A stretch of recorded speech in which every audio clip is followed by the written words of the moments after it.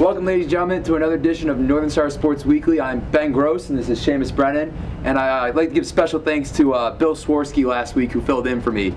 Today, we'll have a special guest with DeMarcus Grady and Xavier Silas stopping by. Before we get to interview them, Seamus, men's basketball finished up their exhibition schedule. What happened this weekend?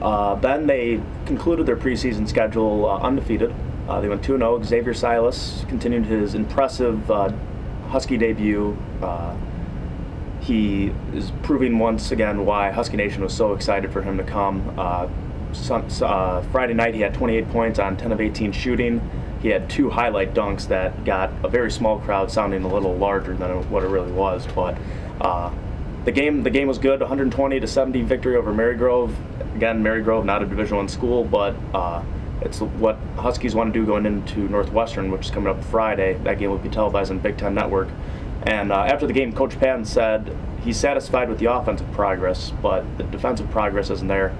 And you got to wonder how that's going to look against Northwestern with their Princeton-style offense, a lot of backdoor cuts. It's going to test the team defense of Northern Illinois. Well, I'm glad we have Xavier stopping by today. We'll definitely have some questions for him. Yeah, I heard, and him and DeMarcus Grady, it should be fun. But football had a pretty big day Thursday. That's right. Talking about DeMarcus Grady, you know, the NIU football team beat Eastern Michigan 50-6 on Thursday night, wrapping up with 6 wins so far in 9 games, which means the Huskies are bowl eligible already. They are. They had to wait till 11th game last year against Kent State to get to that point.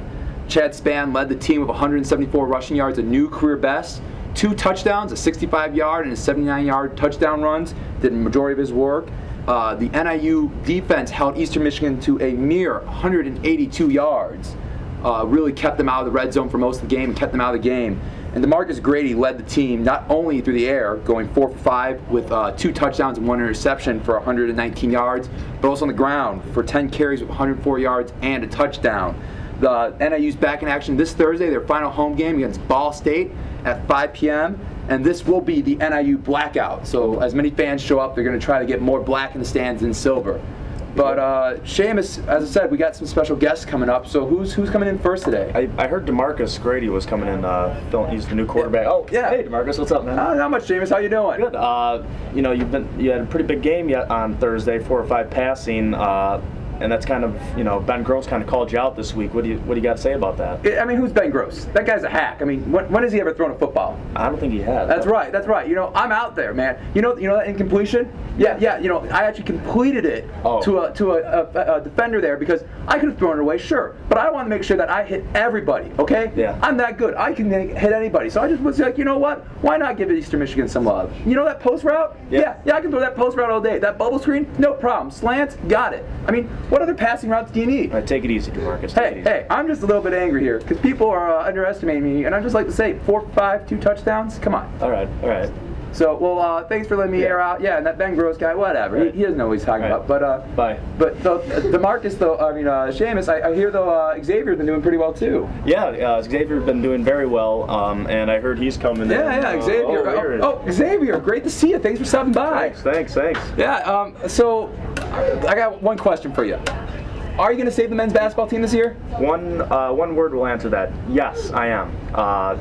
I'm what NIU needs. I'm a slasher. I can take the ball to the rack. I support DeNuno and Anderson very well.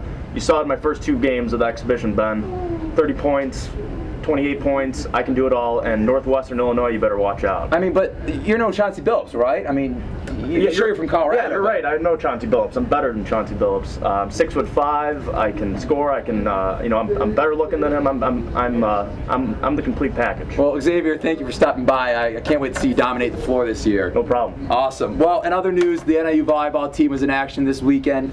Lost on Thursday to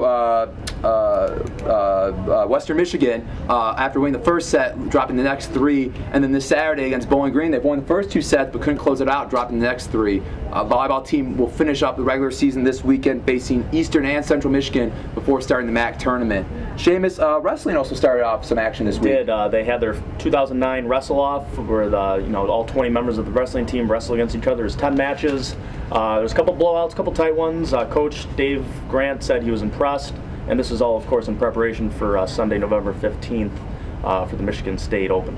Excellent. Well, ladies and gentlemen, thank you again for joining us. Also, 2 quick notes. Don't forget, the women's basketball team plays against Lewis in their only exhibition game of the season, 7 p.m. on Tuesday at the Convocation Center. And the men's soccer team begins their MAC playoffs this week on Friday, the 13th, against number 1 Akron. And this will be the 3rd time the Huskies face a number 1 team in the nation. So we'll see how they fare on Friday. Ladies and gentlemen, thank you again for joining us. This is Seamus Brennan, Ben Gross, the Northern Star. And we hope you have a wonderful week. And we'd like to thank DeMarcus Grady and Xavier Silas once again Thank you. for stopping by. Have a good night, everybody. Bye-bye.